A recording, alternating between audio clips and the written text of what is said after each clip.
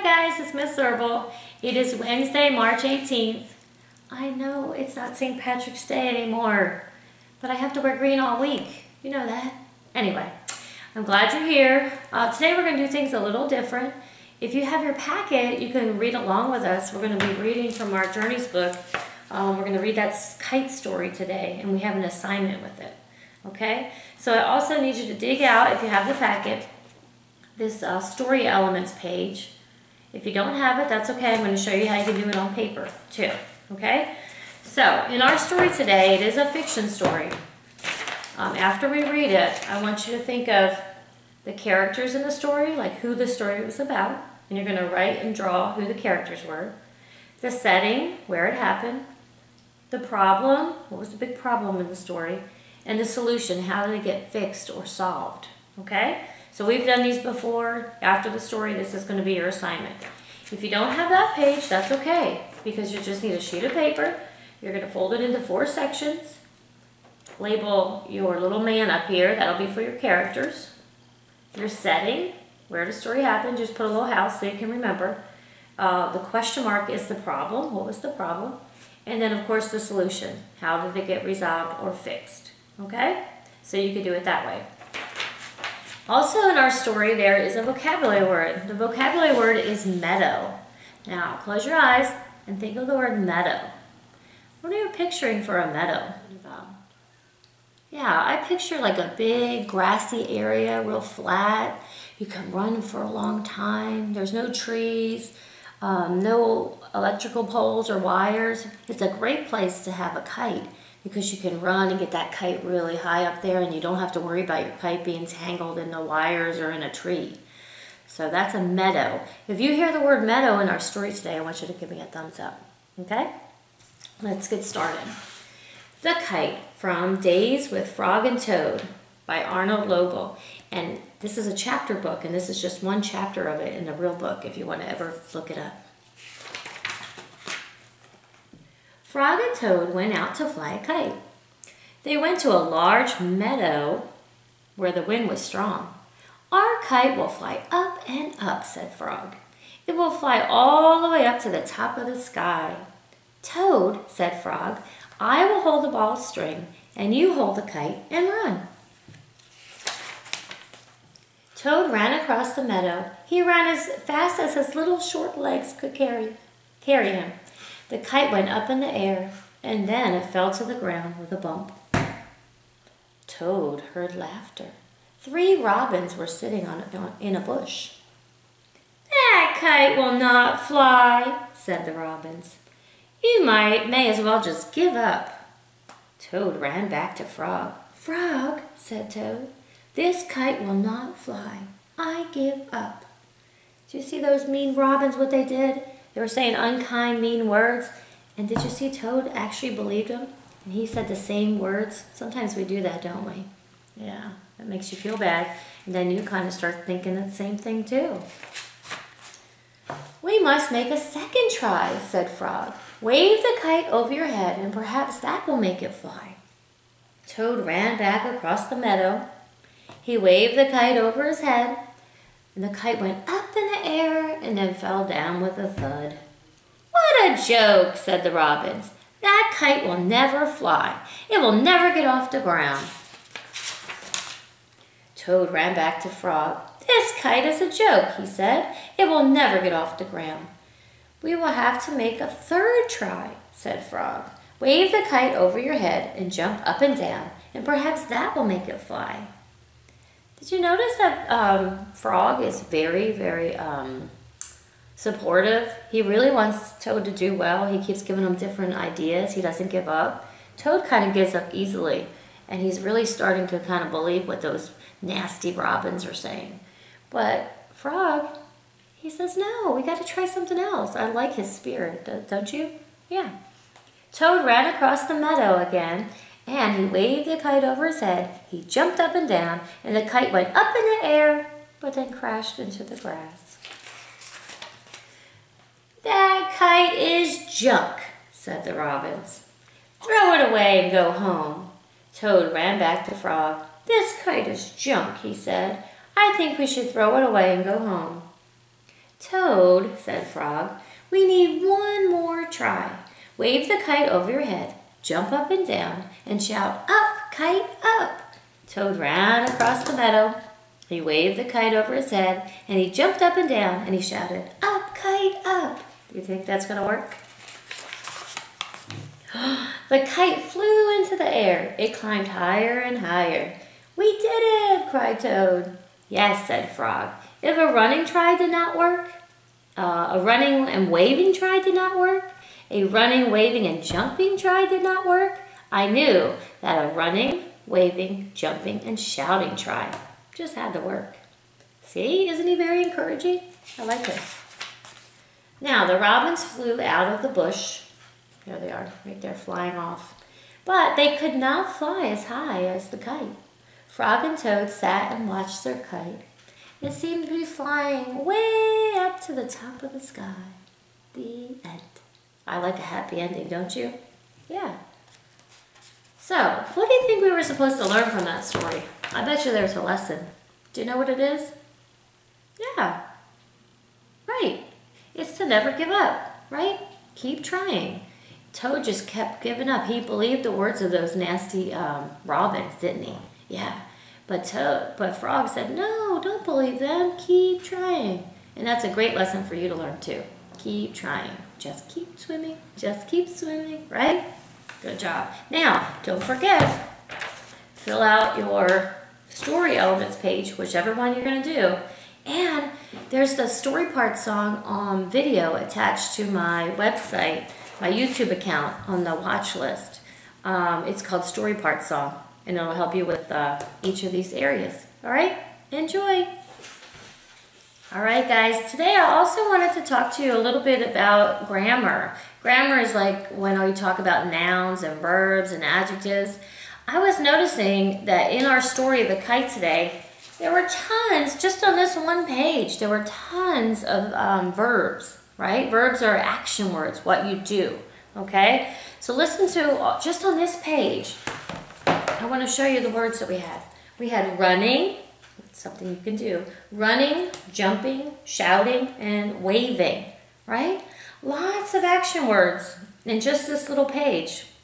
So, in our spelling words this week have ed and ing endings, and they are all verbs too. So I thought we should probably go over some activities with verbs. Okay?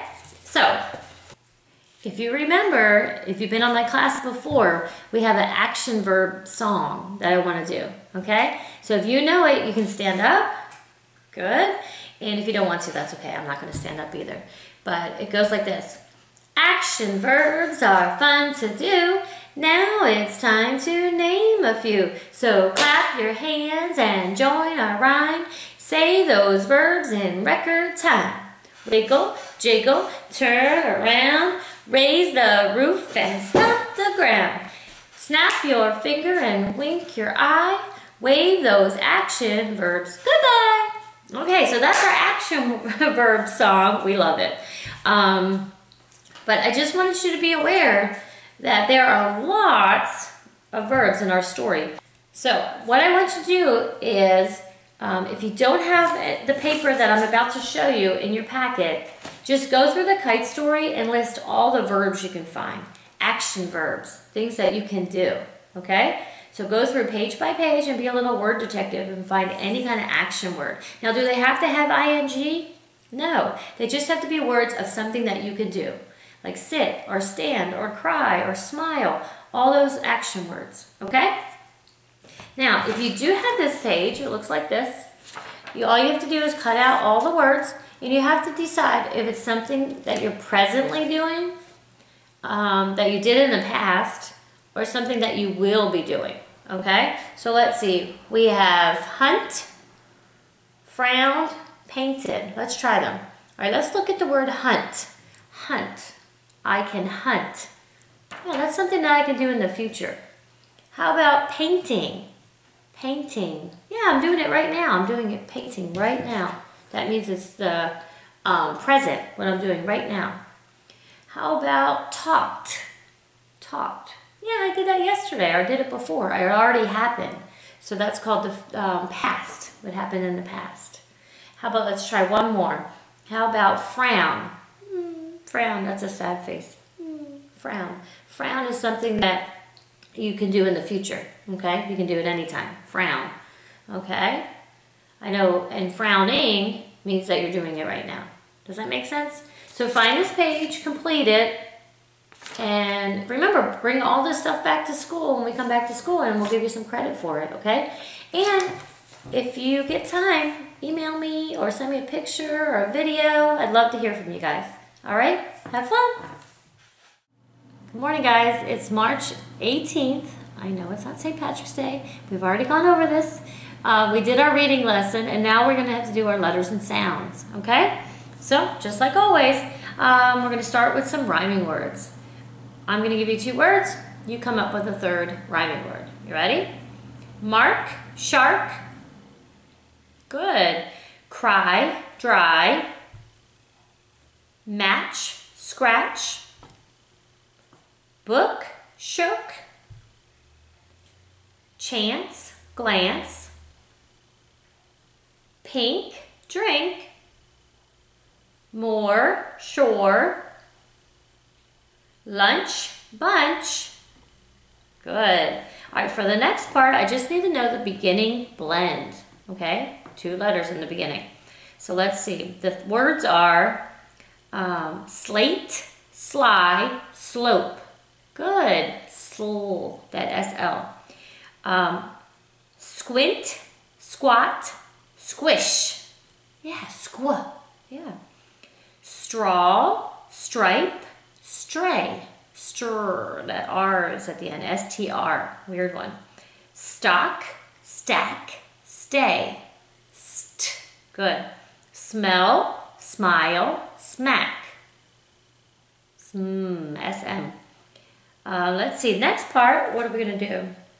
Teacher is going to say the word, and you're going to stretch it out. Okay, well, I get to stretch it out, and you get to say the word. All right, let's try it. The word is B-A-B-E, baby. P-A-P-E, puppy. K-and-E, candy. Let's see. L-A-K-E, lucky. Yeah, lucky St. Patrick's Day. P-R-I-T-E, pretty. Good. Crab-E, crabby. Like, I hope you're not crabby today. All right, the next part is roller coaster. Ready? The word is perk. Perk. Perk. Fork. Orc. Fork. Burn. Burn. Burn. Mark. Ark. Mark. Dirt. Dirt. Dirt. Part. Art. Part. Shirt. Shirt. Shirt. Curse. Curse. Curse. Shark. Ark. Shark. Short. Short. Short. Good. The next thing we're going to be doing is I'm going to say the word, and then you are going to stretch it out. Okay, you ready? The word is baby. B-A-B-E, baby. The word is puppy. P-U-P-E, puppy. Candy. Ready? K-and-E, candy. Soapy. S-O-P-E, soapy. Let's see. Sleepy. S-L-E-P-E, sleepy. How about drippy? D-R-I-P-E, drippy. All right. Now we're going to do some changing with the word. So get your hands ready. Let's see. The word is soak. Soak. Now change the k to a p.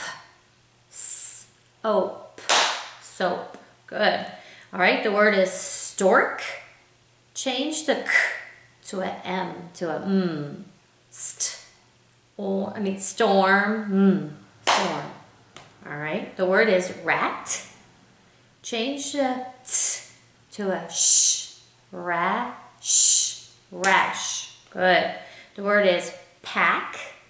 Instead of a k, say t, p, pat, pat. All right, let's start over. Okay, ready? This time we're going to take the ending of a word and change it. All right, so the word is soak, soak. Instead of a k, say p, soap. Good. The word is stork. Instead of a k, say storm, storm. Good. Say rat, rat. Instead of a t, say sh, rash, rash. Good. The word is pack. Instead of a k, say t, pat, pat. Good. Say make. Instead of k, say d, made, made. Good. Seed. Instead of a d, say seam. Good. Snack. Instead of k, say p, sap, sap. Good job. All right. This time we're going to take a word and we're going to add an ending, one of those suffixes that we've been learning, to the end of the word. All right? Say smoke. Good. Now add E. Smoky. Good. Smoky. Brave. Brave. Add est. Brave est. Good. Grunt. Add ed. Grunted. Grunted. Good. Snap. Add E. Snappy. Good. Mean. Est. Meanest. Good. Let's see. Say slush. And then add E. Slushy. Yum. I wish I had a slushy. All right. Say sleep. Add an E. Sleepy. Good. Say fast. Add an est. Fastest. Good job. All right. This time, we're going to take the word and we're going to take off the ending. Okay. Say sticky. Oh, yeah. Say sticky. Now take off the E. Stick. Say needed. Take off the ed. Need. Say lucky. Take off the E. Luck. Say highest. Take off the est. High. Say thinnest. Take off the est. Thin. Icy. Take off the E. Ice. Speedy. Take off the E. Speed. Say prettiest. Take off the est. Pretty. Good job. Yay! This time we'll do some different cheer. This time we'll do the Eskimo cheer. Okay? You are brilliant. Good. All right.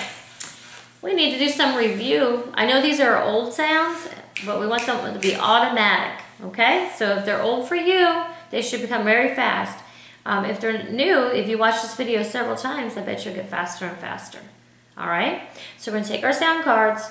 Ready? E, E, E makes the E sound. I, E, I.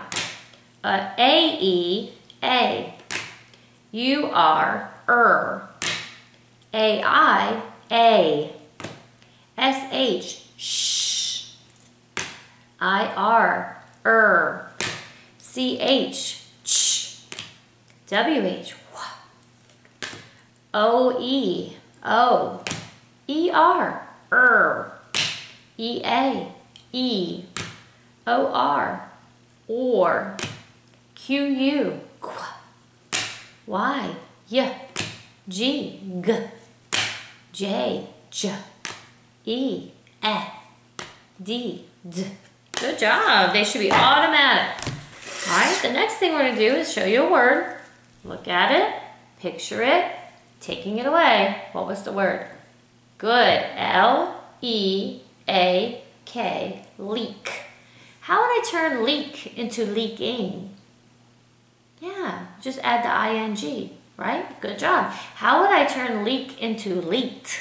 My ceiling leaked during the storm. Yeah, just add an ed. Well, in the word leak, what was the second letter? Good. What was the third letter? Good. EA, right? Good job. All right. Let's try this one. Easy one, huh? Yeah. Good. What did you picture? C-H-A-T. Chat. Good. Chat. Let's see. Try this one. Easy. I know. Ready? P-A-I-N.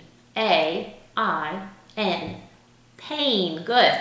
I know there's going to be lots of different kids on here. That's why I'm trying to have lots of different kinds of words. So if those were super easy for you, that's great. If you're just learning, that's okay. You'll get there. All right, try this one. Good. C-A-P-E. Cape. Good. And that E tells the A to say A. Cape. Without it, it would be cap, of course. All right, let's try another one. Ooh. Here's a good one. All right, ready? C-A-M-P. Yeah, camp. How would I turn camp into camping? Good, yeah, just add the ing. How about camped? The Native Americans camped by the river. Yeah, it would be the ed. C-A-M-P-E-D. Camped. Camped. And it sounds like that T sound, doesn't it? All right, let's try one more. I know I keep saying one more, but we'll do one more. Here's a good one. Good. F-E-A-S-T. Feast. Good. Let's see. That feast has the E-A in the middle, doesn't it? Good. How would I turn feast into feasting? They were feasting for days and days during the first Thanksgiving. And they really were, 3 days. Yeah. F-E-A-S-T-I-N-G. Feasting. Good job. All right. Go on Spelling City and study your spelling words with the ed and ing ending. Keep at it, and we'll see you tomorrow.